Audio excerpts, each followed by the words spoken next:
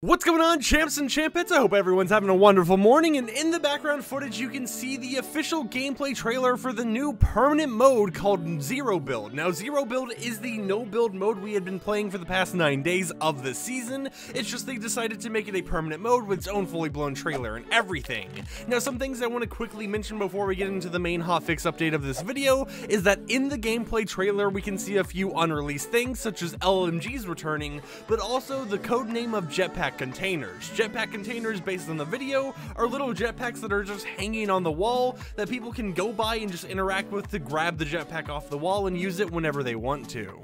But yeah, I just want to quickly mention those things from the trailer because, you know, they're not the main focus of today's YouTube video because they're things coming out in the future. However, you know, of course, they got announced today, so I'm going to talk about them a little bit. However, when it comes to things that have been officially announced, the first thing is the Anvil Rocket Launcher. You'll be able to rock vehicles with this new rocket launcher, as it is a heavy actual rocket launcher that whenever you scope in with it, you'll be able to lock onto nearby vehicles, and once you've locked on and you shoot it, the rocket will actually home its way to that vehicle and not only damage it, but do 4 times the normal damage it would do to a player to that vehicle itself. So let's say the rocket was to do 100 damage. Well, if it does 100 damage to a player, that means it will do 400 damage to a tank, to a whiplash, whatever you are driving around in. And now Anvil Rocket Launcher is going to be found in any type of chest, any type of supply chest, as well as supply drops. And finally, you can also find Anvil Rocket Launchers in the stomach of a shark. On top of that, however, we have Unvaulting battles officially returning, with the first one being the MK7 assault rifle versus the combat assault rifle.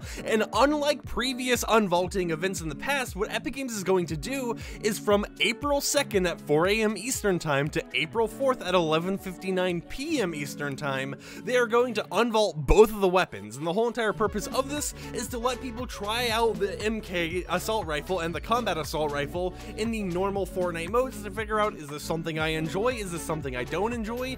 Which one do I actually want to pay to try winning the unvaulting battle? It's just a way to give people a fair chance to see what the current stats of the weapons are and just do complete comparisons between the two.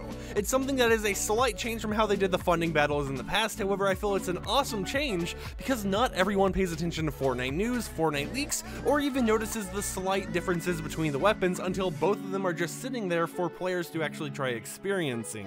And now, shortly after the April 4th trial period ends, there will be the actual unvaulting stations where you can vote for one of the weapons, and the first weapon that reaches 100% funded will make its way automatically into the loot pool. And now, based on the actual funding data, it should take 2.5 billion bars to actually fund one of these weapons. So yeah, we're gonna have to see what everyone truly wants in the game, because that is a lot of bars to actually start funding for stuff. Now, with some competitive notes here, the Anvil Rocket Launcher is not included in competitive modes, and the MK7 assault rifle and the combat assault rifle trial period will not take place in competitive modes, but once one of these items get unvaulted, it seems that Epic Games might include it instantly in competitive.